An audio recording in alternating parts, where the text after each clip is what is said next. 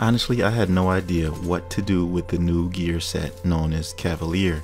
When it was first revealed in the PTS Phase 1, the stats had repair skills. The devs decided to change that to incoming repairs in Phase 2. Then, quickly realized that incoming repairs is a secret sauce to creating the most insane healer survivor builds. So, it was then switched back. It was kind of annoying that it was gone, but I understood. Or so I thought.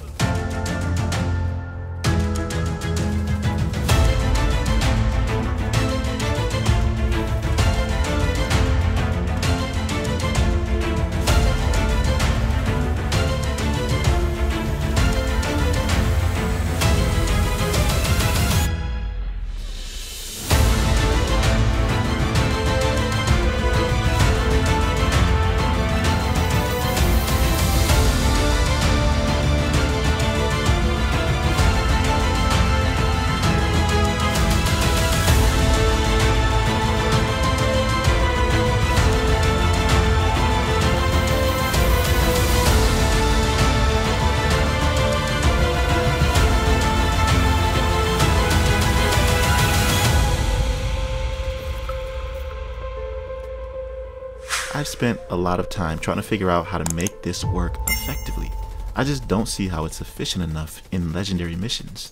I honestly can't see anything changing in damage reduction from skills when I have the 4-piece equipped. What skills are they talking about us having up to 70% skill damage reduction? Are they referring to the grenaders, the mini tanks? Because the mini tanks still shred like nobody's business. So, with several attempts and variations, I finally gave up on the 4-piece. For now. So in the midst of me beginning to dismantle the build, I began to see another build forming before my eyes. Not the 4-piece Cavalier, but something else, still utilizing a few pieces of the gear set. A build that I've been itching to bring back with a ninja bike, and utilizing a skill that I'd never used before. This is insane. You can face tank almost anything. I'm talking about legendary as well, fam. And I want to share it with you. So here we go.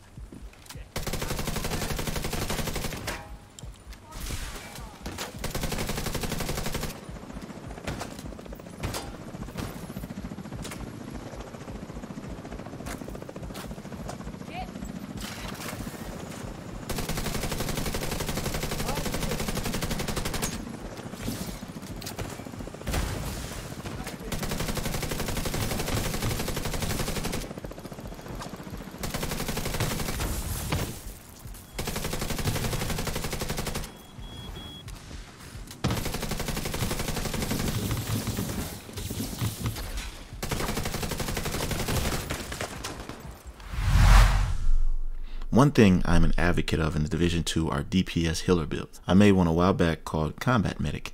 Some of you may be familiar because this was before the arrival of Ninja Bike, and a couple of you were asking me to make an updated version of it with the Ninja Bike. Well, the time is now, and Cavalier helps a ton with its creation. Let's start with the primary weapon, which is a capacitor. This is a 6-tier skill build, and we all know what the capacitor is and what it offers, which is 7.5% weapon damage for every skill tier you have, not to mention the native crit and damage to armor baked into it. This gun is a monster if used correctly. And if you're going to make a DPS healer build, the heal must be strong. It won't if it's not a skill build. That heal must be potent in order for this to work. So along with this, I have a 3-piece R&K. Now keep in mind that I'm using a Ninja Bike bag, right? So I'll always get that extra piece of gear added. So I pretty much have a 3-piece R&K. Incoming repairs is invaluable, and 1 piece gives me 20% of it. By the way, you want to slot in incoming repair mods if you need more healing, but for more damage, add some crit mods. And the reason I have a 3-piece is for the repair skills I get.